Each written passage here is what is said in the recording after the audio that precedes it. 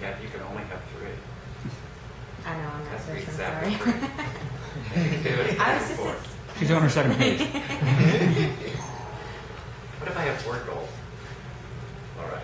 So has everybody got a little bit of a sense? And if you're still writing, go ahead and do this. So this is the question that I started doing with my tech groups, because I got a little bit frustrated when I talked to them. Because I would go in and go, what is it you're really all about? And what would you think the typical answers from business people that I would get? What's the top number one thing? What is your company about? What are you about? Making money. Or making money was a common one. Another one would be like, well, it's quality. We're all about quality. Service. Just these bland, generic, it's like there's got to be something that can drill down further so that we can understand and get down to more of a bedrock. Not building your house on sand, but getting below sand and getting into actual stone. How do you find that? So I would ask people, great, so you can what? So if somebody would volunteer, we can kind of start this exercise off a little bit and give me kind of a top goal that you have.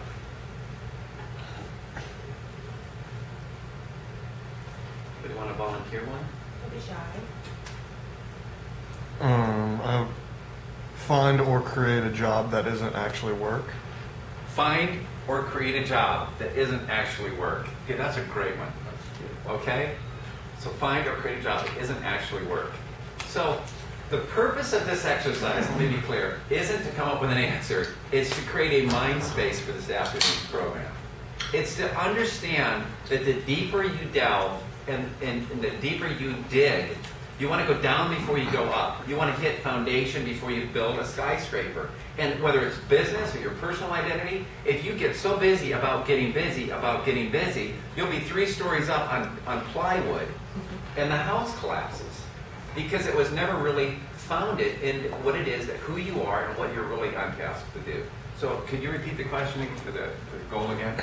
Find or create a job that isn't actually work. Okay, find or create a job that isn't. The question to ask yourself, and then what we'll do is we'll spend a few minutes doing that, is so you can what? And in this scenario, what you imagine is that you have realized this goal. In this goal, you've found a job. It's no longer work. It's something you love. What is it that you're getting at by doing that? You want to do that so you can what?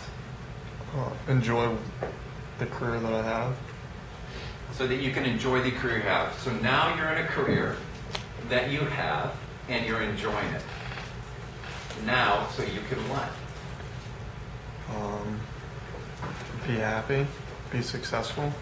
Okay, so you can be happy, and so now you're happy. Now, so you can what?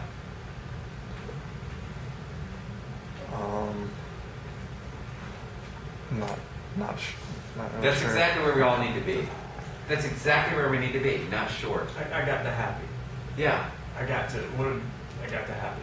Sure. I need to write. I've got the right disease. Okay.